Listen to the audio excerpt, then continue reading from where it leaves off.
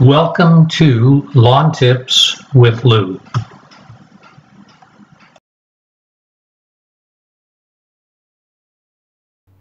We're into October, and October is a month of transition. The days are getting shorter, the nights are getting cooler, and the grass starts to slow down in its growth. Along with slowing down in its growth, you'll also notice that the greenness in the lawn starts to diminish just a little bit.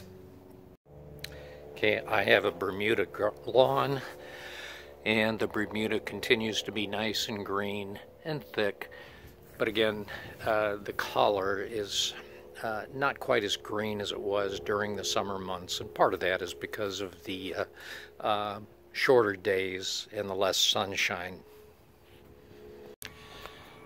And you'll also see that some of the leaves on the trees are starting to turn color, and I have elm trees and the leaves turn yellow in the fall. As I drive through the neighborhood, I see a lot of the lawns are already showing the look of fall, and the lawns almost look like they're starting to go dormant early. Even looking at this park area, you can see that the lawn is really looking like fall. Well, September globally was the hottest month, or the hottest September on record. Here in the Dallas area, September was a relatively cool month. We had a cool September in the North Texas area. We had nights that dropped down into the 50s and highs into the 70s for several days during the month. The September weather may have tricked the Bermuda grass into thinking it was October already.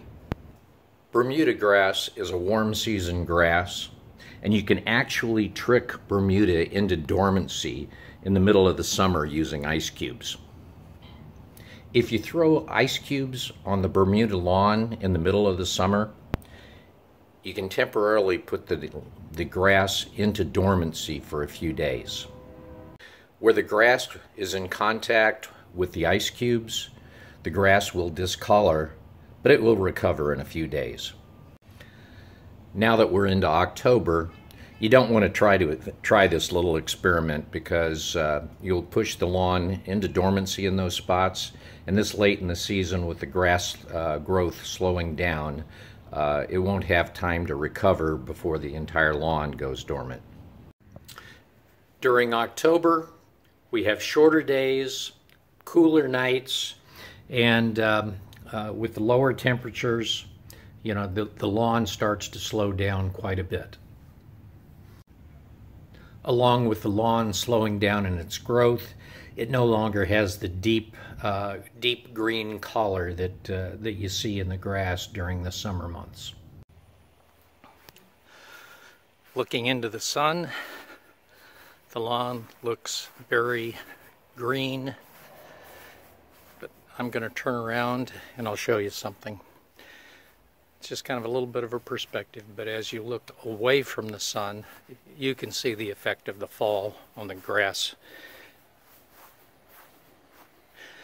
But let's take a look in the front yard, where I mow with the reel mower, and you'll see what a difference it makes mowing with the reel mower versus rotary mower.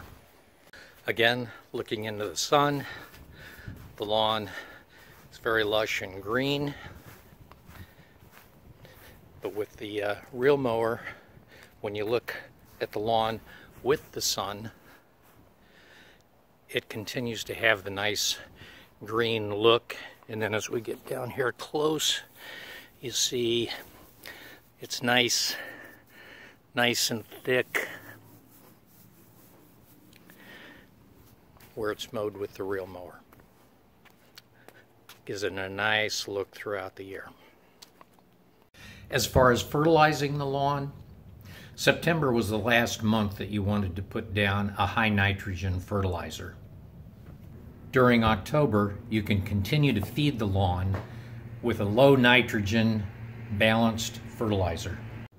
What I've done during the month of October is I've sprayed an application of liquid iron as well as Miracle-Gro plant food. I used the plant food, not the Miracle-Gro lawn food. The Miracle-Gro lawn food is a high nitrogen fertilizer. The Miracle-Gro plant food that I put down is the Miracle-Gro Liquifeed. It has a 3:1:2 ratio of nitrogen, phosphorus, and potassium, and the nitrogen percentage is just 12%. So it's a fairly low nitrogen fertilizer, and I just spray it on, a couple of times during the month so that the lawn continues to get nutrients into the roots. With the lawn growth slowing during this time of the year, you don't want to encourage the growth with a high nitrogen fertilizer. You want a low nitrogen, balanced fertilizer that encourages root growth and development. In a few weeks, when the Bermuda grass does go into dormancy, the grass above the ground will die off, but the roots of the grass will continue to grow for much of the late fall and into the winter. It's been another enjoyable season of taking care of the lawn, from regularly mowing the front lawn with the reel mower, and I prefer to mow in the late afternoon or early evening when the lawn is dry, to trimming the trees to increase the sun exposure on the Bermuda lawn.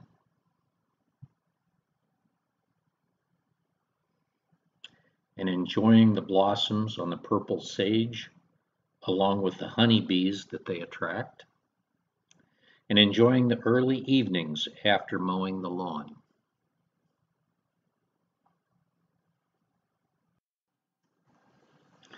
We now have crisp October morning air with the heavy dew on the lawn.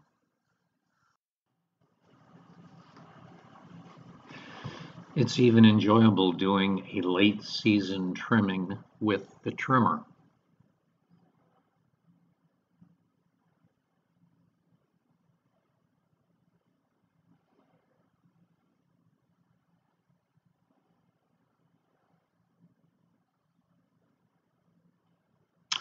And here I'm mowing with the bagging attachment on the reel mower to pick up some early season leaves that have fallen.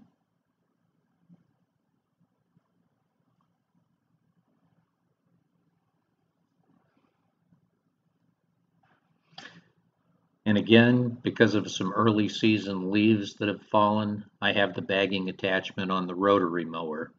Throughout the year when I mowed, the clippings were mulched back into the lawn.